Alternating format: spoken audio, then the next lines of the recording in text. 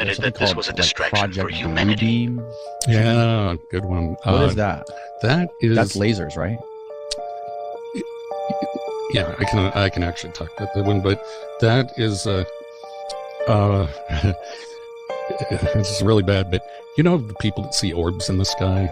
Yeah. Go around that fly faster. UFOs? UFOs. Yeah, there's Navy pilots. There's multiple Navy pilots who talk about. They got their, so they were flying F-18s. These Navy pilots, and one of them's coming in here in 2 weeks. He's Ryan Graves. Okay. He's a Navy pilot flying off the coast of North Carolina, and they got their radar upgraded on their F-18s, and all of a sudden they were seeing these things darting around on their radar. Okay. Don't tell him what I'm about to say and see if he knows about it. Okay. So what we do is we play with our own forces, make sure our trickery will work on the enemy. And those are directed energy weapons of where we do intersecting beams or focus beams into the atmosphere.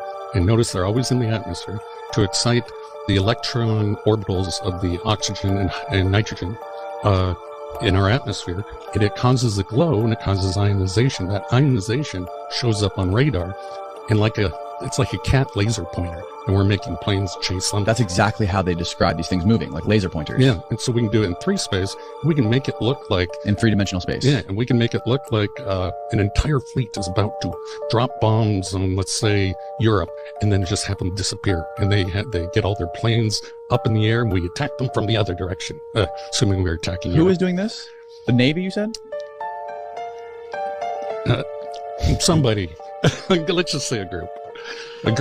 You know. And you know this for a fact. I know for a fact, yeah. So anyway, don't tell your guests. A group within the U.S. government. Yeah, okay, we'll leave it at that.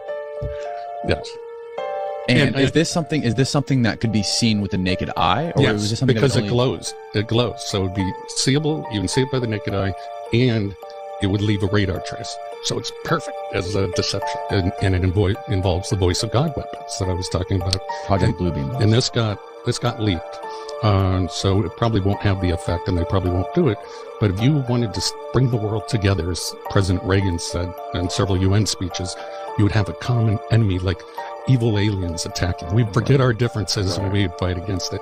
So we wouldn't look at each other as Chinese or Russian or American. We look at each other as Earthlings. It's humans. Yeah, as Earthlings. And so that was Project Bluebeam, was to trick the human race into believing either God is coming down, everybody hears the voice of God, the microwave hearing effect, get along, whatever the new message is. Or it was going to be the evil aliens attacking. And notice how they, all of a sudden, all the governments release all the information on UFOs, and there's a whole division dedicated. And that's just deception. You think it's all deception? I think it's all deception. Really? Yeah. But, that's my opinion. I've looked at all the videotapes and that people have given me, and I can explain away each one of them. So apparently, but there's apparently lots of footage and videos and photos that have not been released to the public. Yeah, I haven't seen those, so I can't get. And if you think this is all some sort of psyop, what do you think the ultimate purpose of it is? Distraction against a lot of this human experimentation we're doing. Weird one for you. Why is the Vatican holding a press conference this Thursday? A reason that they give for this press conference is cause for alarm. But before I move on, I must say this video is for entertainment purposes only. With that being said, let's take a look, shall we? Vatican preparing guidelines for apparitions and other supernatural phenomena. So guidelines, the Vatican puts out guidelines all the time, and they update them all the time. But regarding supernatural phenomenon and apparitions, they haven't done it since 1978. The Vatican is preparing to release a document giving guidance on how to discern supernatural phenomena. The Holy See Press Office announced the upcoming document will be published May 17th with a live stream press conference.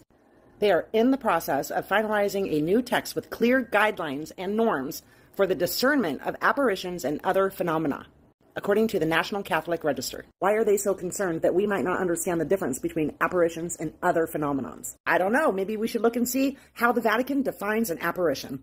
An apparition refers to an instance in which a divine entity, such as a saint, the Virgin Mary, or Christ himself, makes itself known to a person on earth. I told you it was weird. What do they think we're going to see that we would not be able to discern between the supernatural and other phenomena? Is this really just an update to their guidelines, or is it a preemptive strike? I'm kind of leaning towards the preemptive strike, getting the information out there before it happens. I have no idea. I do know I'm interested, and I'll be watching. This the spot. This the spot. Nah, come back out. Look, why they be peeking like that? Alright, so look, let me know.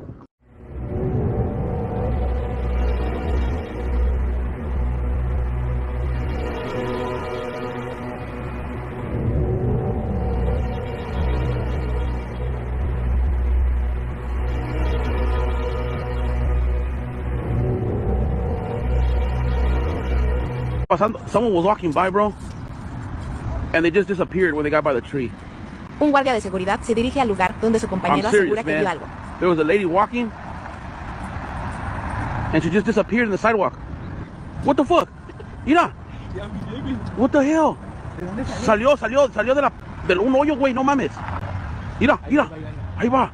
What the fuck? What is that? ¿Qué es eso, güey? Es la llorona, güey. No mames, mira.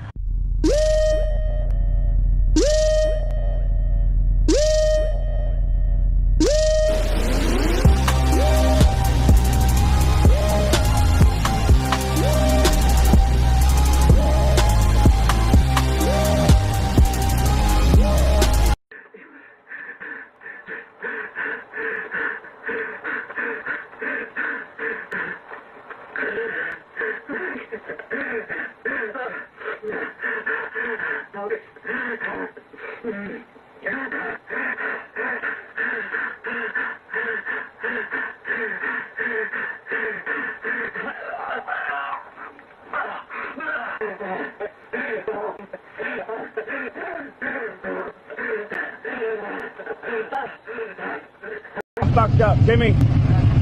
You ain't fucked up. But that shit's getting all but close to the moon. You see it? Yeah, I see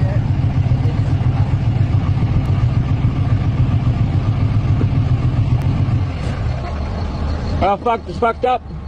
Our government is fucked up. What was that? What? Bam. What did it just hit?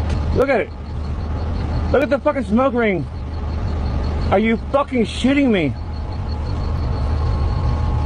I'm a drunk ass redneck videoing some fucking shit.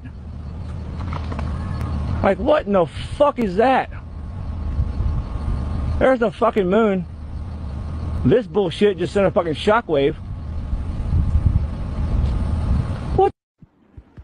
Ебать. Что? Блядь, паук опять поселился. А ну подожди. Что-то... Да что это такое? Это не он? Incredible video trending social media of what looks like an extraterrestrial short gray. Now we also have a picture of this fella at the bottom of the video, as you guys could see. Apparently this home security camera in what they're titling on social media Skinwalker Ranch happens to be this baby little alien that's like 3 to 4 feet. And you know, many people have claimed to have seen these grays, and sometimes they're tall, sometimes they're not. But you know, if you look at the pyramids and you know, all the indigenous people back in the days, they used to draw these grays on the walls of the pyramids. And what do they have in common with human beings? Is it humans from the future coming back? Comment below.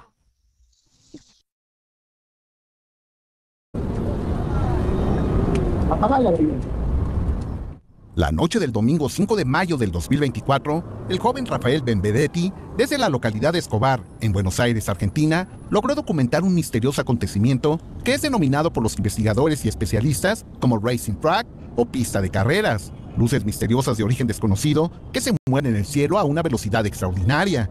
En la grabación obtenida por el joven Benvedetti, podemos observar los desplazamientos de las extrañas luces que en un movimiento de ida y vuelta, en cuestión de segundos, recorren varias decenas de kilómetros.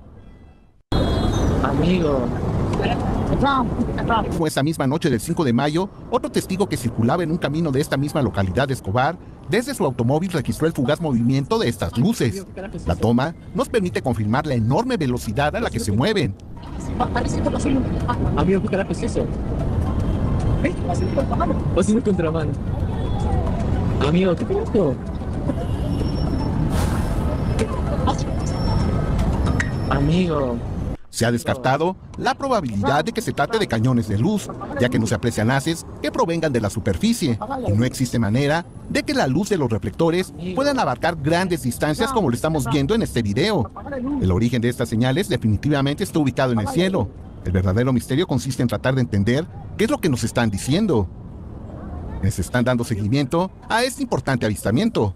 El canal de noticias La Nación entrevistó al autor del video, Rafael Benvedetti, quien así narró los detalles de este acontecimiento. ¿Cómo? Contanos un poco del momento, ¿no? O sea, vos sacaste el celular, lo grabaste, la verdad es que... No fue así en realidad. Yo en realidad abrí aquí atrás, como ustedes ven, que es el comedor de mi casa, para que mis perros, yo tengo 5 perros, ellos salen generalmente al jardín. Entonces yo les abrí, y cuando les abro la puerta, me encuentro con esto tan raro en el cielo. Realmente me sorprendió tanto que le digo a mi mujer Michelle, le digo, ¿vos estás viendo lo mismo que yo? Y enseguida ella atrás, con el celular, me dijo, sí, lo estoy viendo y lo estoy filmando. Claro, somos dos, no estoy loco, lo estamos viendo los dos. El patrón de comportamiento de este racing track es el mismo que había sido reportado en Japón las noches del 14 y 15 de mayo del 2022, donde cientos de luces fueron vistas recorriendo a gran velocidad la ciudad de Tokio. De acuerdo a la información, fueron cientos de testigos quienes atemorizados observaron este fenómeno, derivando en que las líneas de emergencia se saturaran. Del mismo modo, luces desplazándose a velocidades sorprendentes fueron vistas en Ohio el 8 de enero del 2022.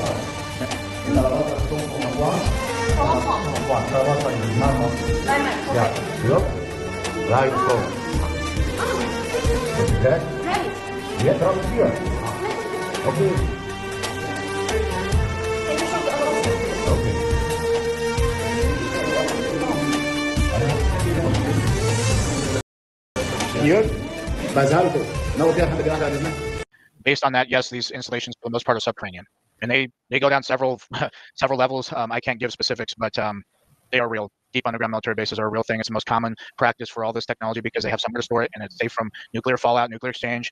So I wish I could talk about it further, but I honestly can't. So maybe one day in the future I will be able to, and when that does happen, I'll be able to point and paint a picture for everybody so they understand. But it's a lot of money to fund these, and what the interesting thing about this too is all these installations are very self-sufficient.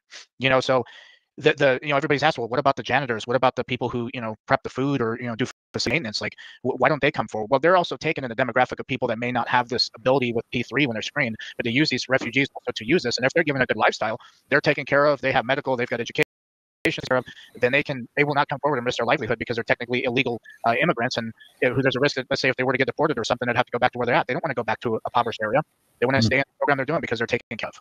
Sure. And that's kind of it's because what they've expressed is that if you were to go liberate people in these installations, they are people who don't want to be liberated. They want to just resume their lifestyle because they're given everything they need more than what they would be in their original environment that they come from. Go ahead, Jonathan. Yeah, I just wanted to wait. I need to get that documentation before I want to talk about it.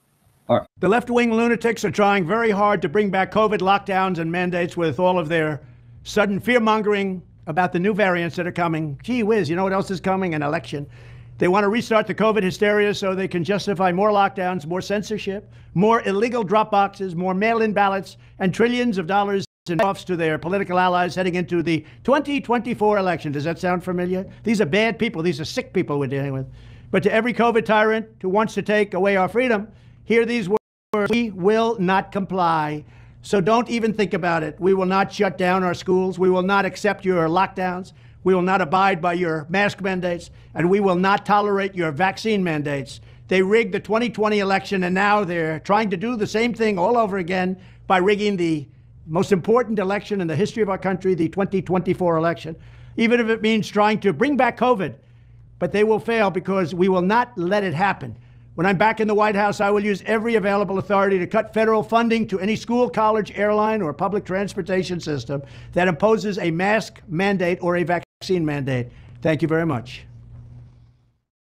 There appears to be a lot of people who call themselves Jews now who are actually from Khazaria, which is an area basically where the Ukraine is, where a lot of Jews are now moving. The Laz people who are from Khazaria also use the same symbol, the six-pointed star. So the Khazarian people use it, and the Jews use it, and it's apparently the Star of Moloch. Now I'd like to speak directly to those who have fought factually, respectfully, and relentlessly for the truth over the last 3 years. As of 4/10/24, I got another one of these certified letters from the State Election Board. I get those letters, my wife sets it on my desk, and she says, "You got another one of those certified letters. I hope you're not being indicted this time." But anyways, as of that letter, it has now been proven that both the hand audit, this is really, really important, and the certified machine count, yes, the certified count, have both been found to be in violation of Georgia election law. Based on these findings, to those that have fought factually, respectfully, and relentlessly, I'll close with one word: vindicated. Don't leave behind bomb fragments, bullet holes, etc. They could absolutely be used by our adversaries and have very low levels of, very easy to deny that they were even there, that they were used. Is that correct? That's correct. There's no entry or exit wound. How they're designed is to make the target feel like they're crazy, like they're imagining things, especially on the low duration, the low intensity, long duration hits. You guys also said that these attacks are happening right here in this city. Is that correct? I mean, there have been some that have gone public with respect to Washington, D.C. I think it was Mr. Grozev said you spoke to a Russian agent who said that they believe that Americans are using these same weapons on them. Is that correct? That is correct. Might that have something to do with part of the CIA's motive to cover up the existence of this tech and these weapons? That is a very logical possibility. It's all come out, ladies and gentlemen. Directed energy weapons are being used at home. They're covering it up. At first, they rolled out the 5G. Everybody started getting sick. This isn't another people's problem. This isn't just happening to other people. This is happening to everybody. And you need to pay attention if you've been feeling off since the rollout of 5G, especially as a conservative or a pureblood. Chances are you're being targeted by this system. If you've been feeling chronic fatigue, back problems, pain not associated with an injury, you're being hit by these weapons. It's not what you think. It's what they don't want you to know about. That's why we strongly recommend that you check out this book, Transhuman Genocide, so that you can understand exactly what's going on and how to defend yourself. You can find this book on Amazon. But this isn't your imagination. They want to torture people with long duration attacks. They mimic the stages of cancer. They cause heart attacks and strokes. You're all in danger. Targeting demonstrators, you make them suicidally depressed. And they don't care about demonstrating anymore because they're too upset. With one pulse frequency, you can just